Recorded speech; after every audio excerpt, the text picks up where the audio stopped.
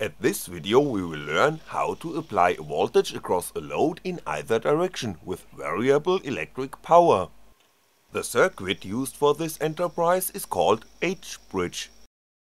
In the most simple case, the circuit is composed of 4 constant resistors.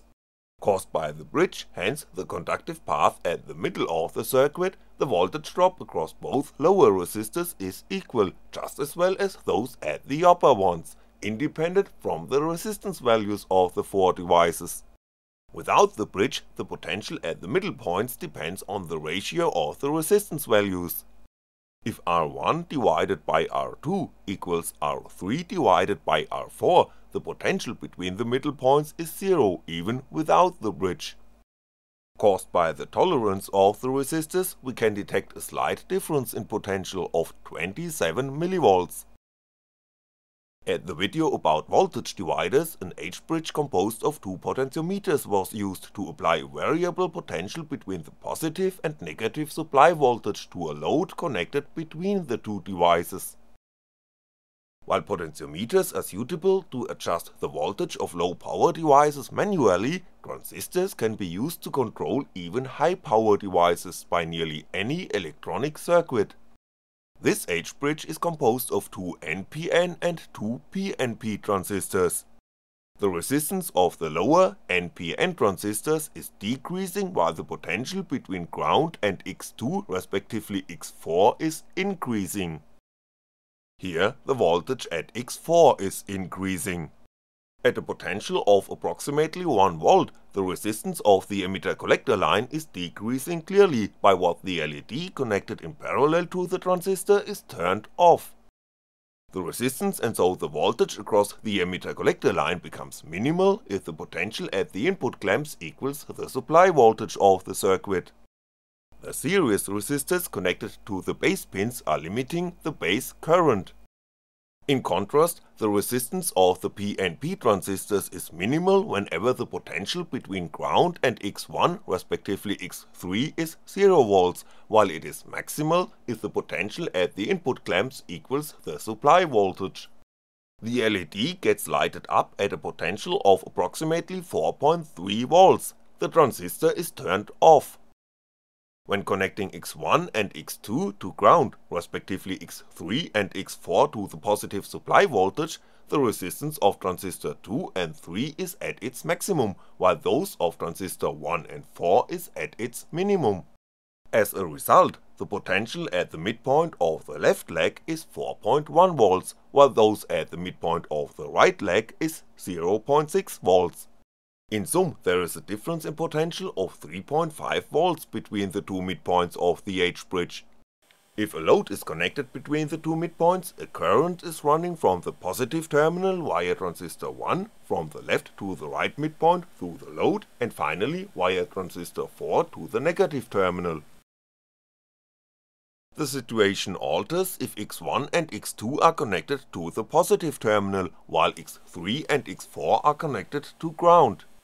Now transistor 1 and 4 are turned off, while transistor 2 and 3 are turned on, hence the positive terminal is at the right side of the load.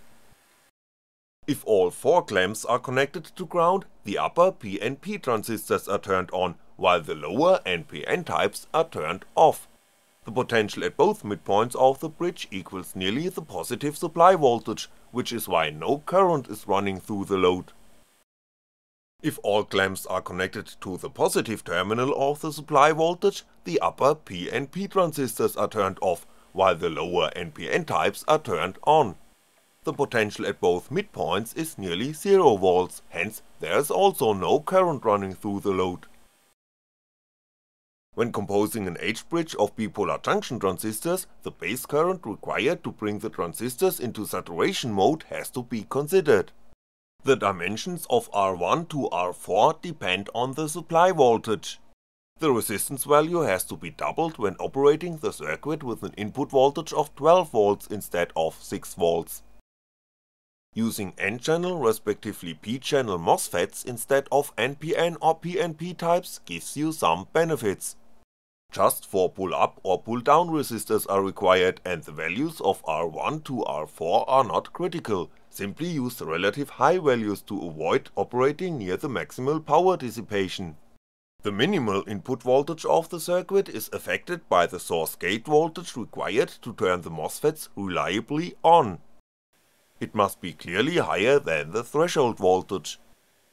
The 3.3V supply voltage used here are not sufficient to turn the transistors fully on. When using an input voltage of 5V, the transistors are turning on reliably. And when using 12V, the potential between the clamps of the load is sufficient to turn the electric motor. An H-bridge is often composed with just 2 input clamps to reduce the number of required control pins. The potential at the input clamps is pulled to ground by 2 resistors, by what the low side transistors are turned off, while the high side transistors are turned on. No current is running through the load.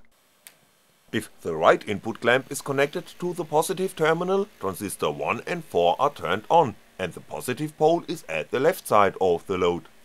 If the left input clamp is connected to the positive terminal, transistor 2 and 3 are turned on, and the positive pole is at the right side of the load. If both clamps are connected to the positive terminal, the low side transistors are turned on, and once more no current is running through the load. A disadvantage of those simple control is that there is no way to turn all 4 transistors simultaneously off. The maximal supply voltage should be clearly below the maximal source gate voltage to avoid operating at the limit. Keep voltage peaks in mind when switching inductive loads. If the supply voltage exceeds the maximal source gate voltage of the MOSFETs, 4 voltage dividers, each composed of a Zener diode and a constant resistor, should be inserted. The Zener voltage must be clearly higher than the threshold voltage required to turn the transistors on. Now, the maximal source drain voltage, which is usually significantly higher than the maximal source gate voltage, limits the input voltage of the circuit. The clamps must always be connected to either the positive or the negative supply voltage. Here, the left input clamp is connected to the positive terminal of the voltage source, by what transistor 1 is turned off completely, while number 2 is turned on completely. The voltage at the right input clamp is 0V, by what transistor 3 is turned on and transistor 4 is turned off. The voltage at the right clamp is increasing slowly. At a potential of approximately 1.8V, the threshold at the gate of transistor 4 is reached, consequently the resistance of its source drain line is decreasing. Between source and gate of transistor 3 there is a voltage drop of approximately -10V, hence those device is still turned on. The current running through the right leg of the H-bridge is increasing clearly. The electric power dissipated by transistor 4 is increasing too, which is why this device is heating up strongly in just some seconds. If the voltage at the right input clamp would be kept at a level of 2V, the H-bridge would be destroyed in just some seconds.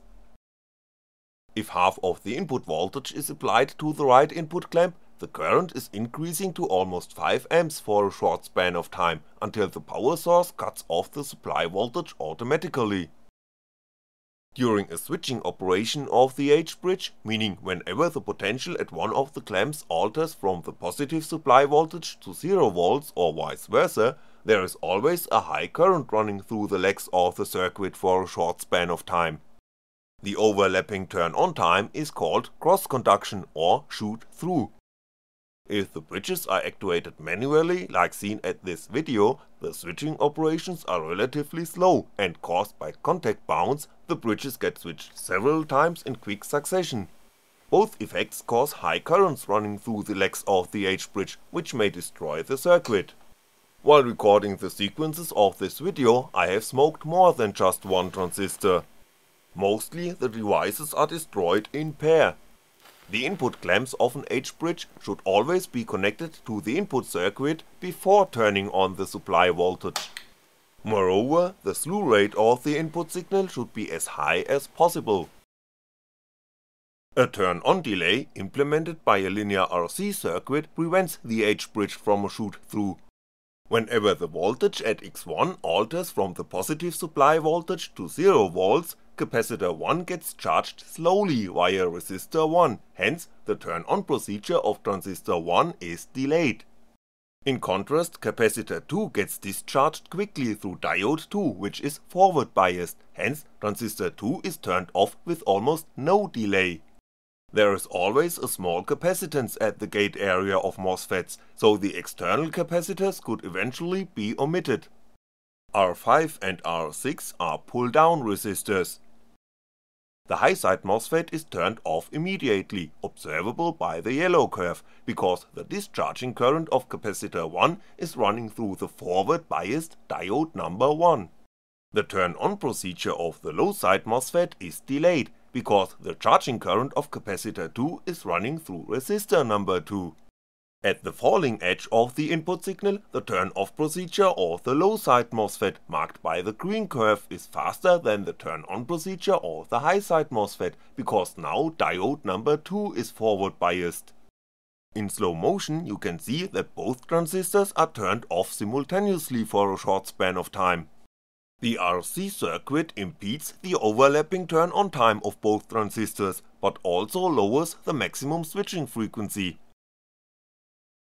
If partial power is required for the load, the H-bridge can be controlled by a fast pulse width signal, but to avoid the cross-conduction during each switching operation of the pulse width signal, the circuit has to be altered. The P-channel MOSFETs are still switched directly by the signal at X1 respectively X2, while the N-channel MOSFETs are controlled by the signal at X1 respectively X2 and the pulse width signal. If the positive supply voltage is attached to X1, transistor 1 is turned off. Transistor 2 is not turned on until the pulse width signal is also on high level. If one of the clamps is connected to ground, transistor 2 is turned off, because diode 1 or 2 or both are forward biased, pulling the gate of transistor 2 to ground. On the other hand, if X1 is on low level, transistor 1 is always turned on, while transistor 2 is always turned off, even if the pulse width signal is at high level, because the potential at the base of transistor 2 is always pulled to ground via diode number 1. The same is for X2 and the pulse width signal. With X1 and X2, the polarity of the voltage across the load can be controlled, while the power control is done via the pulse width signal at the third input clamp. The diodes are forming an AND gate. Whenever the polarity is altered, a shoot-through will occur if the pulse width signal is at high level. Ensure that the pulse width signal is set to low level before altering the polarity. Here you can see the load being controlled by pulse width modulation. The pulse width signal is permanently low, hence the two low-side transistors and transistor 3 are turned off. Nevertheless, the LED at transistor 3 is not lighted up, because there is a balance in potential between the two midpoints across the load. There is almost no current running through the load. If a pulse width signal is applied to the input, the motor starts turning and LED number 3 is now lighted up like expected. When swapping the voltage level at X1 and X2, the motor turns anti-clockwise. When operating the H-bridge with a supply voltage of 12V, the high level at the input clamps must also be 12V. For example, computers provide an output voltage of just 5 or 3.3V. The solution of the problem is to insert 3 amplifying circuits. Now, the transistors of the H-bridge can be controlled by an input voltage of just 3.3V. Keep in mind that the voltage level is inverted by each amplifying stage. For example, a high level at the input clamp of the pulse width signal becomes a low level at diode 2 and 4, hence a low level at the pulse width signal is required to power the load between the midpoints of the H-bridge. Vice versa, a high level at the pulse width signal is required to prevent cross-conduction when altering the polarity of the H-bridge. When removing the pull-down resistor at X2 and connecting those input clamp to the drain pin of transistor 5, which is the MOSFET used to amplify the signal of X1, two input pins are sufficient to control the H-bridge. X1 controls the polarity of the H-bridge. The positive pole is at the left side of the load while X1 is connected to high level, and the positive pole is at the right side while X1 is connected to low level. The second pin is the pulse width signal used to control the power supplied to the load. Like mentioned at the video about pulse width modulation, a flyback diode can be used to minimize distortions caused by inductive loads. Those diode has to be connected in parallel to the load, but with reverse polarity. When using an H-bridge to control a load, the polarity can be altered, hence the diode would become forward biased. To avoid this, 4 diodes are required to create the wanted effect of a single flyback diode at a single switch. If the positive potential of the induced voltage is at the left side of the load, a current running through diode 1 and 4 is eliminating the voltage spike. Vice versa, if the positive pole is at the right side and so the negative pole at the left, the current is running through diode 2 and 3. When switching an electric motor by an H-bridge, another effect of the flyback diodes has to be considered. Caused by the inertia, the motor won't stop immediately if no more power is delivered to the device. The motor continues spinning and starts operating as a generator. The polarity of the thereby induced voltage is identical to those applied to the motor beforehand. The current running through the flyback diodes and through the windings of the motor is now slowing down the device. Remember that mechanical energy is converted into electric energy. The effect is marginal, because the voltage generated by the spinning motor must be higher than the supply voltage, which occurs just for a very short span of time after the power was cut off by the H-bridge. A fraction of the generated electric power is dissipated as heat in the flyback diodes and the wire of the motor, while the rest is returned to the supply line. A more complex circuit is required to return the generated power safely to the battery of a vehicle, which is called regenerative braking. Even without the flyback diodes, the process of dynamic braking can be controlled by the H-bridge. If all transistors are turned off, no current is running through the windings of the motor, hence the motor is spinning without being slowed down by dynamic braking.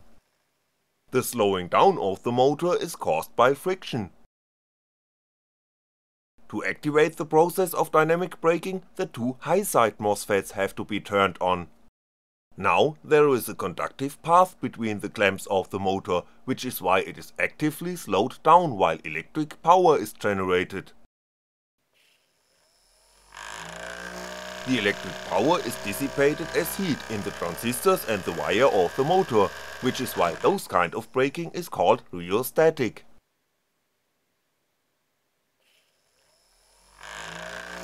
The brake can also be activated by turning the two low-side transistors on.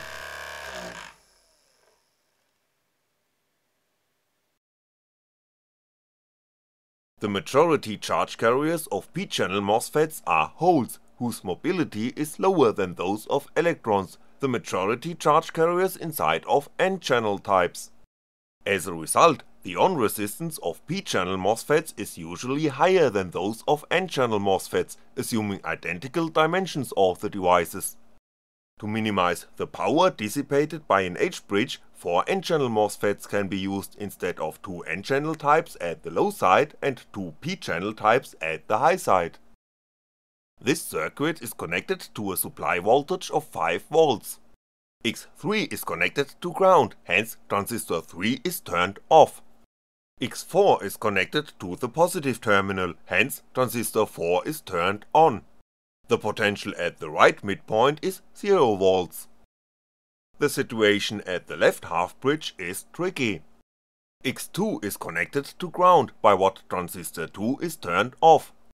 X1 is connected to the positive terminal, but transistor 1 is still not turned on completely, as you can see at the slightly lighted LED. If transistor 1 would be turned on completely, the potential at the midpoint of the left leg would be around plus 5V. The resulting potential between source and gate of transistor 1 would be nearly 0V by what the device would be turned off. If transistor 1 and 2 would be turned off, the potential at the left midpoint would be around plus 2.5V, resulting in a source gate voltage of plus 2.5V at transistor 1, which would be sufficient to turn the device on. So the truth is between the two extremal values. As you can see, a potential of approximately 3.2V can be detected at the midpoint, by what the resulting source gate voltage is around 1.8V, which is the threshold voltage of the used MOSFET, hence transistor 1 is not turned fully on. To be able to turn transistor 1 fully on, a potential above 7V, which is 5V plus 2V threshold voltage, must be applied to the gate pin of the high-side MOSFET, hence a second power supply is required. By using 12V, the two high-side MOSFETs can be reliably turned on. The circuit driving the MOSFETs is more complex than those of an H-bridge composed of P-channel MOSFETs at the high side.